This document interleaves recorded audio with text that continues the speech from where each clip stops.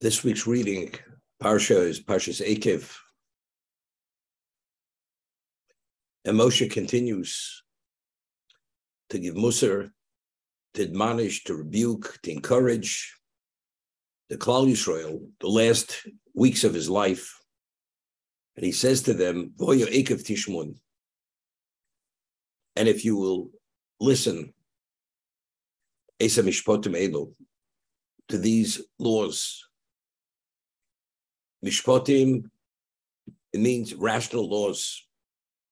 Ushmarta v'asisim osam, and you retain them, and you will do them. V'shoma Hashem Elokecha loches habris. God, as a result of this, will uphold the bris, the covenant, and the kindness which He promised to your forefathers. So there's this famous Rashi, which the Midrash has cited. It could have said Voyot im tishmun, and if you will listen. What does Moshe mean to say Voyot Eikev? Eikev, it's another word for im, if. So Rashi, in Hebrew, the word okev means one's heel. If one wants to crush something, you crush it with your heel. Boy, Eikev, it's alluding to something which we abuse, we crush, we neglect, we don't value. If the seemingly light, not important mitzvahs, which people thresh with their heels, if you keep even those mitzvahs, V'shomar Hashem l'cho, Yishma l'cho haftechoso, He will uphold His promise. Voy Eikev, if one keeps even the mitzvahs, which ordinarily is abused, neglected, ignored, then you will merit the ultimate, as we'll see as the verses continue to say. Vahebecho, God will love you. Veiracho, He will bless you. Virbecho, He will increase your number. Veirach privitnecho, He will bless the fruit of your womb. Ufriadnos secho, the fruit of the ground, the gondcho, your grain, siroshcho, you want, tzarecho, your olives, shkaralofecho, the offspring of your flocks or your herds, on the earth which God has promised to give to you. When will you merit all this? If you observe even the seemingly non-important mitzvahs, which are neglected, literally, people, they just trample on with their heels, then you will merit the ultimate. Now the question is, what's the rationale? Is it because you're taking up the cause of the ordinary mitzvahs or the seemingly non-important mitzvahs? Since you give value to them, therefore, you're so-called the hero for addressing things which are normally ignored? Is that why? Or it's something much more than that? In life, we make decisions. Everything is a choice. Most people, 98, 99% of people, what is the basis for their choice? It's the cost factor versus the benefit. If it's worthwhile, it's worth it, as we say, then we do it. If we feel that the effort, the cost factor is greater than the end result, we don't do it. So now, it comes to our obligations as Jews, Torah obligations. Why do people give greater value to certain mitzvahs than other mitzvahs? Certain mitzvahs of the ultimate were more focused, more involved, and were willing to sacrifice to a greater degree. Other mitzvahs, as Rashi cites the mitzvah, which is alluded to as mitzvahs which we neglect, which people trample on, crush with their heels. Why do they choose to crush with heels? Because since it's perceived as a mitzvah kala, as not a serious mitzvah, people don't give it that level of focus and seriousness, and they make a value decision. It's not worth it. The effort, the cost factor, the sacrifice, it's not worth it. Now the question is, what is the basis for making these discernments, these differentiations between when is it worth it, when is it not worth it? If one's impetus to do mitzvahs is his own personal gain, then we talk about using your own yardstick to evaluate and measure, is it worth it or is it not worth it? Shabbos, it's worth it. Lashon Hara seems to be not as important, although it's a Torah law. Be able to restrain yourself, it's not worth it. It's too complicated. Cost factor is too great. As a result of that, we find certain mitzvahs which are neglected, or as is referred to as akev. People, they tramp along with their heels. However, if a person, the reason why he does a mitzvah is not for personal gain, but rather I do the mitzvah because God wants me to do it. So if it's God wants me to do it, is there a difference? Could we make a discernment between Shabbos, Yom Kippur, kosher, and Lashon Hara? Even the most simple mitzvah, Shaluach HaKan, sending away the mother bird, taking the chicks, or taking the eggs, or honoring a parent. Every mitzvah has the same degree of foundation because every one of them is part of the entire mitzvahs. It's one of the 613 commandments, whether it's a positive or negative commandment, and we must abide by it because it's God's word, it's God's will. So the only reason why people pick and choose is because what it says in Pirkei Avos, when you serve the master, don't serve the master for the sake of reward. It should be shlom nas l'kabel pras. If the impetus to serve God is because it's the word of Hashem, then you keep everything. There's no mitzvah kala, there's no mitzvah chamura. There's no more severe mitzvah, there's no simple mitzvah. They're all of equal importance because they're all the Dvar Hashem is the word of God. However, the way most people process things, whether it's on a conscious level or subconscious level, we see things as more important, less important. Although on a Torah level, less obligated in the less important mitzvah. Nevertheless, we make that value judgment and we do what's more important in our eyes and we neglect what's less important. So as a result of that, Moshe says to the Jews, Oy ekev tishmun, if you observe the mitzvos, even the mitzvos, the simple mitzvos, which are normally neglected and abused, the mishpatim, the rational laws, and you observe them and you keep them, you will merit everything. The blessing, the chesed, and every aspect of your life, every endeavor, you will have success at an exceptional level. Why? Because why are you doing it? Are you doing it for your sake or are you doing it for God's sake? If you do it for Hashem's sake, then you merit the ultimate. If you do it for your sake, which has limitation, because as you're limited, your action is limited. It doesn't have that spiritual profile, because it's you, it's not him. It's less selfless. It's only self-driven. As a result of that, you don't merit the blessing. That's the simple understanding. So the Ohr HaChaim HaKadosh says, whenever we find the term v'hoya, is always an expression of simcha, joy. V'hoya ekev tishmun. If you're able to achieve the level to be as focused on the ordinary mitzvah as the more severe mitzvah, that's the greatest joy, because that person sees it correctly. That's Meshabshes al Rav Shlam Nas L'Kab Pras. You're serving the master not for the sake of reward, but rather for the sake of the mitzvah, for the sake of the master himself.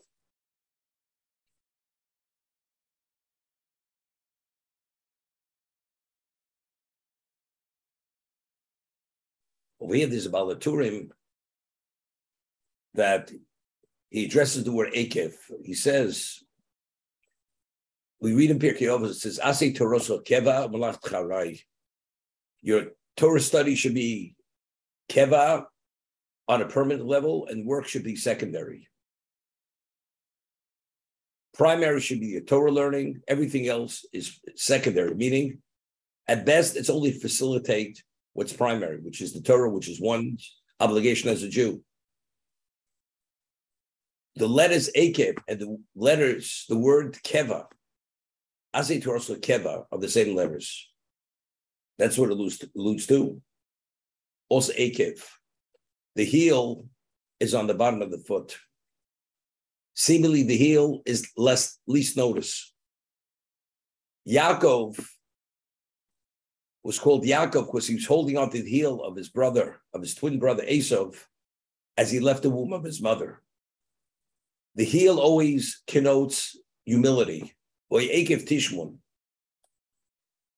Lamod mina Akev. You should learn from the heel.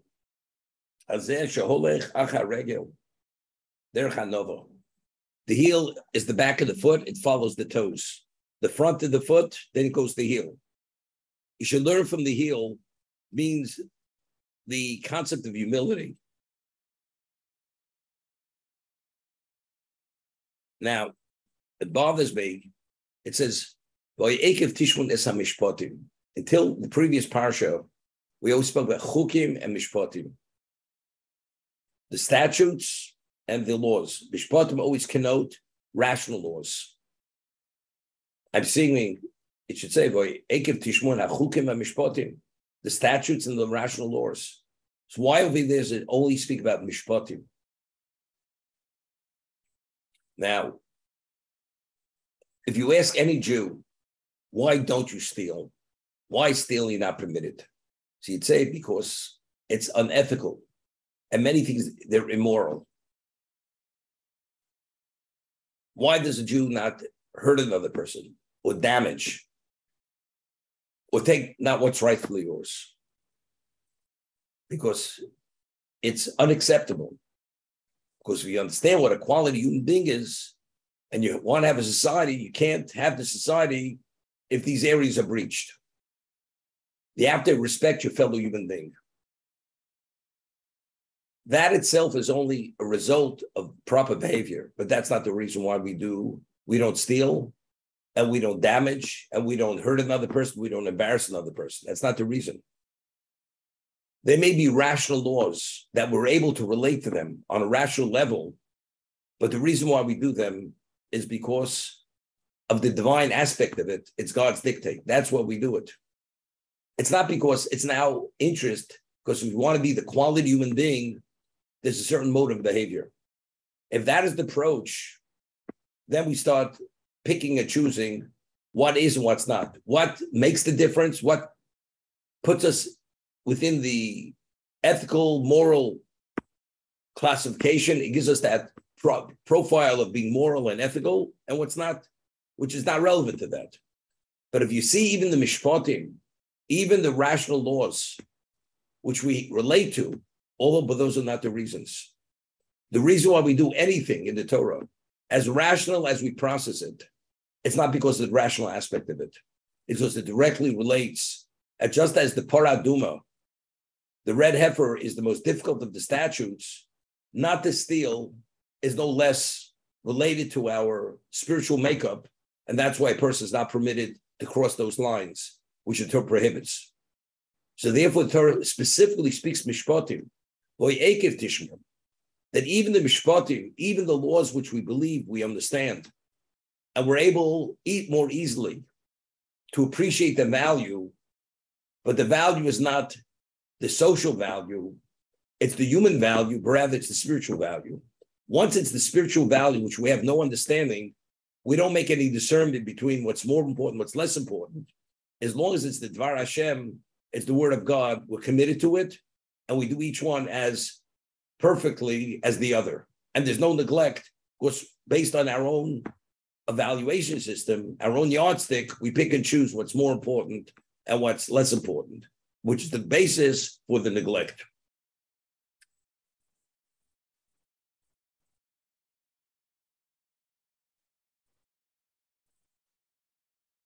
we find the pasuk it's mentioned, Tishmun ushmartem basisam. You should listen, you should retain, and you should actualize. What are the three levels? So he says one corresponds to Mikra. Mikra is the text Chumash. Mishnah. Mishnah is the concise codification of the oral law. And Talmud.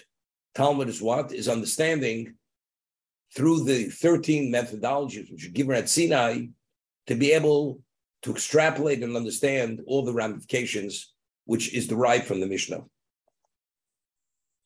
We had the Gemara in Bava Metzia. The Gemara says that one who rules based on the Mishnah, and he doesn't have the training of Gemara, meaning the Mishnah was not elucidated through Gemara, they're Hovrei Olam, they destroy the world. A person is proficient in Mishnah, but he hasn't studied the Gemara, which is the elucidation of the Mishnah, and he rules based on his limited understanding of the Mishnah. That person is a destroyer of the world because he doesn't understand the implications and the applications of what's stated in the Mishnah. And that's why we have a Mishnah. You could have a number of pages of Gemara to try to elucidate and illuminate what Rabbi Yehuda Nossi, what Judah Prince had codified in the redacting of the oral law, which is the Mishnah itself.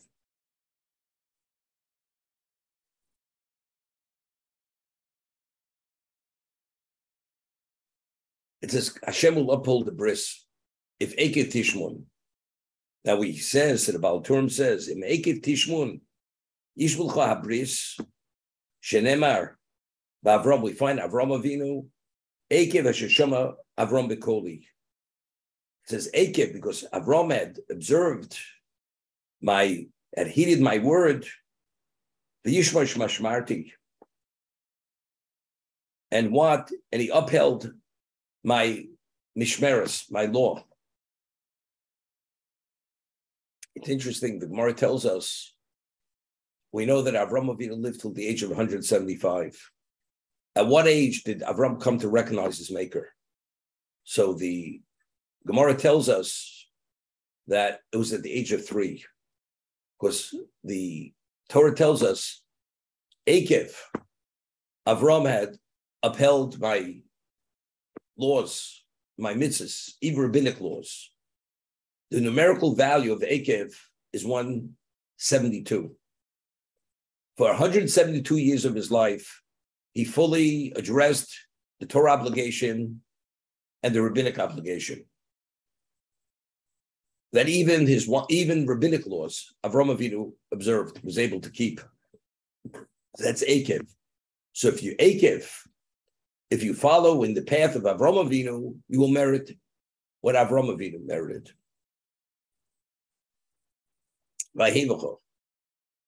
God will love you. So Baal Turim says, Shenemar, it said we find by Avram, there's a pasuk in Yeshaya, Zera Avram al Ohavi. The progeny of Avram, my beloved. That's a hevcha. Ubeirachacho, you will be blessed. B'schus Yitzchak, in the merit of Yitzchak. Shenemar bo ve'yivorach Elokim es Yitzchak. After Avram Avinu passed away, Hashem came to pay a Shiva visit and to bless Yitzchak. Ubeiracho is alluding to the merit of Yitzchak. V'yirbecho, he will increase your number. B'schus Yaakov. In whose schus will he increase our number? Shenemar bo.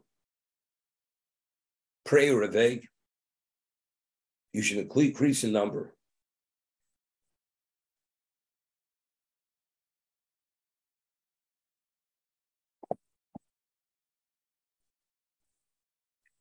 It's interesting, we find there's nothing in the Jew's life which the reason why we have that opportunity and we're meritorious to the degree we are, even though in terms of our own personal investment, it's a pittance compared to what the return is.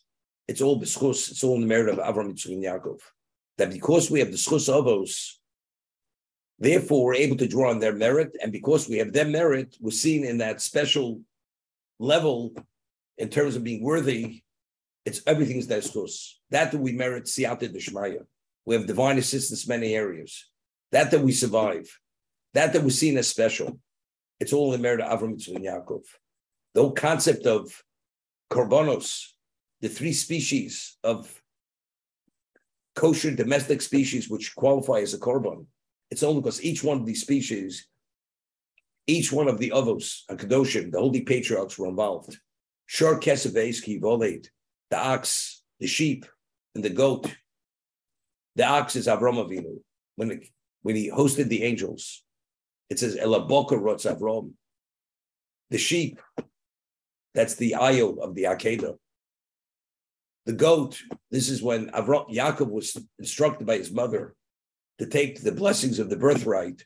Go to my flock and take shnei gedoi izim, take 2 goats, and I will make delicacies for your father. And the Midrash says it's only in the merit of the 3 avos that these 3 species represent the avos hakadoshim, therefore were worthy of atonement, because they themselves gave meaning and value to existence. Avram introduced God to the world. Yitzchak built it out to a greater degree. And Yaakov himself was the most perfect of the patriarchs. He was Yaakov Ishtam Yeshiv B'Holim. He was the man of the tent committed to Torah. And he achieved the ultimate level of emes, as we say every day. Titin emes Yaakov. Give truth to Yaakov, because we always say, what is God's signet? God's signet is emes. Emes. God's signet is truth. And what's the ultimate truth on the absolute level? Torah itself is the absolute truth. And since Yaakov is personified through the study of Torah, therefore it's Titin Emes Yaakov. And therefore Yaakov himself was at a level which surpassed Avram's level and Yitzchak's level. And therefore Yaakov himself was the one who merited and was worthy to father the 12 tribes, the father of Klal Yisrael.